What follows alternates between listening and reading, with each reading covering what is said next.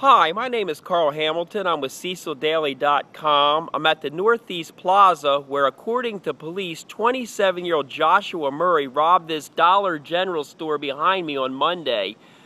Police say Murray walked into the store and handed the cashier a note indicating that he had a gun. Murray fled the store with an unspecified sum of cash.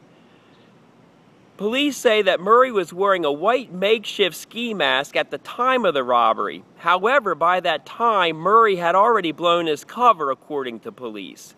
Investigators tell us that Murray was in this store earlier that afternoon, and he lingered, drawing the attention of employees and raising their suspicions. Employees got a good look at him. About an hour later, Murray returned to the store, and this time he lingered outside of the building. Once again, employees got a good look at him, and they recognized him as the same man who was in the store earlier. Then Murray put on the mask and walked into the store and robbed the place, according to police. Not only did employees get a good look at him, but surveillance cameras captured his image.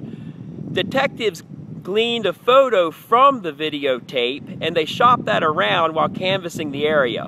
People recognized Murray, and that led them to his residence at Lakeside Mobile Home Park, which is just a short walking distance from here, and that's where they took him into custody later that night. Murray is charged with armed robbery, and theft of less than $1,000. He is being held in the Cecil County Detention Center on $100,000 bond, and today he is scheduled for a bail review hearing. For more on this story, stay tuned to CecilDaily.com.